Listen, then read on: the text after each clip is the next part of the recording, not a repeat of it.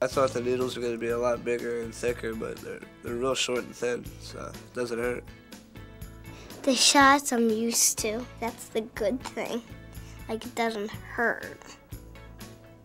I was thinking to myself, I have to learn how to do this because mommy can't be around for, for the rest of my life. So after that, I was like, this is it. It really doesn't hurt. So I got used to it.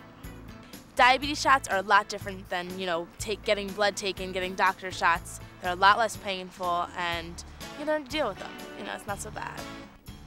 It's not as bad as you think it is. Now let's talk about your meal plan.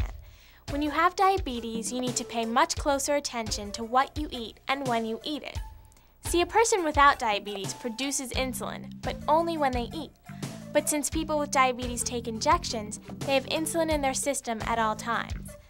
That means you need to have 3 meals and 2 to 3 snacks at pretty much the same time each day to make sure that there is always some food in your system to balance out the insulin you're taking. You should also limit high sugar foods so that your blood sugar doesn't get too high. But that doesn't mean you'll never have sweets again. You can still have a treat on special occasions just like everyone else. Your dietitian will help you learn about your meal plan and healthy food choices. Did you know that exercise will lower your blood sugar level? That's right. So it's a very important part of your treatment plan for staying in balance. But remember, since exercise lowers your blood sugar, you might need an extra snack before doing any increased activity. So how will you know how well you're staying in balance? Well, although you might be able to feel when your sugar is either very low or very high, fingerstick blood testing is the only way to know exactly how you're doing. That's why it's so important.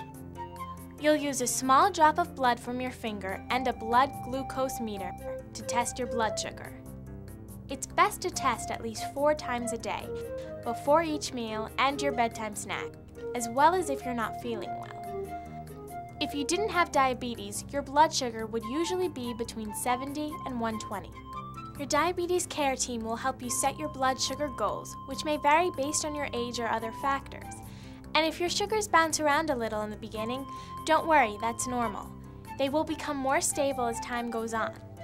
Entering your blood sugar results in your personal logbook will give you and your team the most accurate picture of the combination of insulin, diet, and exercise that's right for you.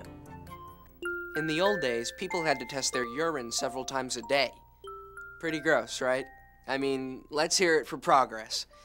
Now you only have to test your urine for ketones if you're sick or if your blood sugar is very high. Now let's talk about a couple of things that you need to watch out for.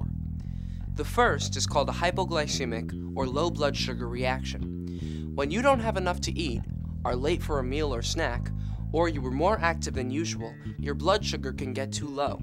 Signs of low blood sugar are sweatiness, headache, hunger, or even stomachache. In younger children, signs can include sleepiness or irritability. Like, my legs feel weak, I get a headache, like I can't concentrate too much, and like I can't walk too good. Well, I get really hungry and shaky, and there's just this feeling I can't explain that happens in my tummy. Dizzy, disoriented, and I get nasty. I'm mean to people, and everybody's like, what's wrong with you? I'm like, oh, my sugar's kind of low. Because I'm not generally a mean person, but when my sugar's low, I get pretty nasty. It's easy to treat a low blood sugar reaction. Just have a small glass of juice and a snack if it's going to be a while before your next meal. Always remember to carry some form of sugar with you at all times. Sometimes when you first get diabetes, your vision can get a bit blurry. That's because your blood sugar was so high. Don't worry, this will improve over the next few weeks as your sugars get more in balance. Now, just a couple of other things to remember when you go home. As soon as you return to school, you'll need to make sure that your school nurse, teachers, coach, and bus driver know about your diabetes. You may need to keep supplies at school, and you also want them to know what to do if your blood sugar gets too low or too high. Your diabetes team will be glad to work with them.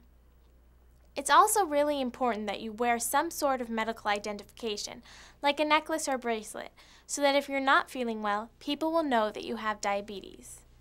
You will be returning for your first follow-up visit with your diabetes team soon after your diagnosis, and then on a regular basis at 3-month intervals.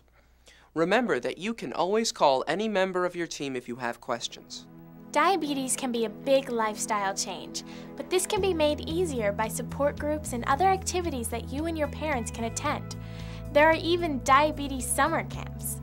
Sometimes it's helpful to talk to other people that have had diabetes longer than you. They'll probably understand exactly what you're feeling and might even give you helpful hints that they've learned along the way.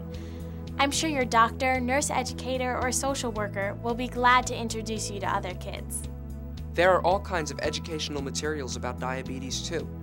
There are books, websites, and even videos. Hey, like this one! Your team can help you find the very best ones. So I guess that's about it for now. We know that newly diagnosed diabetes can feel overwhelming. But just remember, you are not alone.